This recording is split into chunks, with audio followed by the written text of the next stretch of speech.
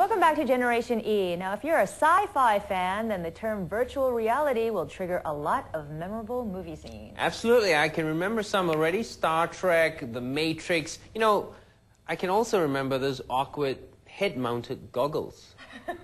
But also I love Star Wars, which it's another thing that comes to mind.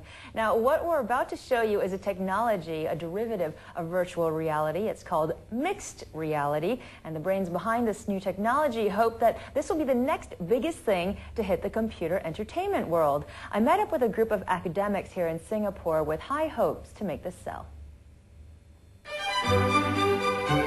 Rub your eyes as many times as you want. Welcome to the world of mixed reality, or as the experts call it, augmented reality. In one simple sentence, augmented reality brings whatever's on your screen into the real world. Think the holodeck on the Enterprise, or Princess Leia in Star Wars. You don't have to do this to impress me. But the spin-off of virtual reality is not science fiction anymore. Tech professionals worldwide are developing the technology and hoping to commercialize it in the next few years. Take Adrian Cheok. Adrian heads a mixed reality project as an associate professor at the National University of Singapore. He, along with his 11-member team, have been fine-tuning new techniques using 3D images for nearly 3 years. They're aiming now to sell the idea. Military installations have shown interest. Currently, when the generals and the officers, they doing battle plans, they'll have like these kind of 3D, what they call sand models, and these are kind of made out of sand or some kind of plastic material, and then they'll see like in a 3D terrain of the battlefield, and they'll kind of place objects and make battle plans. But with this technology, that actual battlefield can be still placed on the table, and then people around can interact and pick up and place objects just like they would do with physical objects, but it's completely digital. The tech entrepreneur is also eyeing the high-end market for his first planned consumer product, what he calls magic books. With these books, you can actually see the real book, and at the same time, 3D objects can pop out of the page. So, for example, you could have children maybe reading about Alice in Wonderland, right? And then so they can read about Alice in Wonderland, the story, and then Alice can pop out of the page and have the tea party on the page.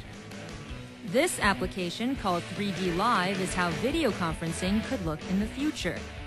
I can see you kind of pop out of a book, and whatever you're doing live, I can see it here. And it might not be in the same place, so you could be, say, in New York, and I could be in London. We could have like a 3D, teleconference, but instead of just a video screen. But what gets Adrian really excited is the potential for his technology in the entertainment sector. You go to the game arcades and you see teenagers, they play those dancing games, the para-para dancing and things like that. But imagine with this technology that, we could capture some famous singers. And we're actually, speaking to some Taiwan companies now to try to organise this, where basically we can capture those, the pop stars. Instead of just seeing a screen, then you'll see them kind of pop up in augmented reality. So you could kind of be dancing, with Madonna in your lounge room or something, right? Mass market applications are still years away, but Adrian believes it's just a matter of time before commercial use of his technology becomes a reality. You look kind of geeky with that thing on your head. I think it's inevitable. Yeah. What did you see in there?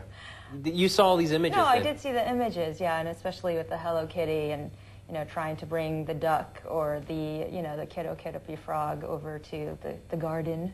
Sounds like... It was a lot of fun. Fun, yeah. It was definitely a lot of fun.